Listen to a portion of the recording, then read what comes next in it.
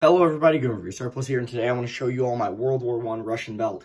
This is one of the last items. Actually, no, this is the last item from that auction lot that I've been talking about, the one where I got my 2 World War I Russian shovels along with my World War I Russian bandolier. I've been procrastinating on this, or I guess sitting on this item for a bit, because every time that I wanted to show it, I got something new. Like, it was going to be after I showed the bandolier, but then I ended up getting that stick grenade and, you know, a whole lot of stuff happened. But I finally have this here to show you today. And as you saw in my community post, which you should start checking those out, because I'm going to start posting there a little bit more. Not really images on, like, not really images of or stuff about my collection, but about if I miss a video or something, or if there's a change in the upload schedule.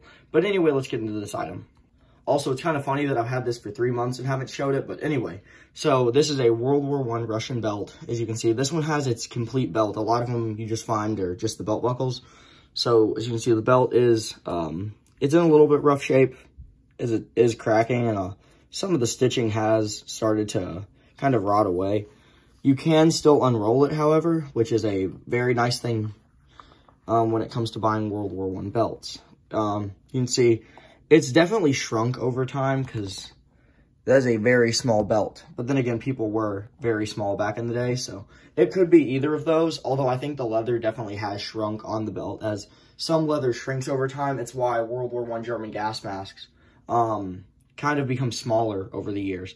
But it is also because people were just a lot smaller back during World War I. So I zoomed in here to show you, you can see that the belt buckle is basically just a sheet of brass that has the Imperial Eagle stamped. You can see it's indented right here, and then it's stamped on the side. On this side, yeah. And basically you have a bar welded right there that goes through this little loop in the belt. Unlike the German belts, as I said, you can't remove this belt buckle without undoing the stitching. And right there's the hook where this little bar kind of just hooks on like that. And that's basically all there is to the belt buckle. There's not much to them, as they're very simple belt buckles.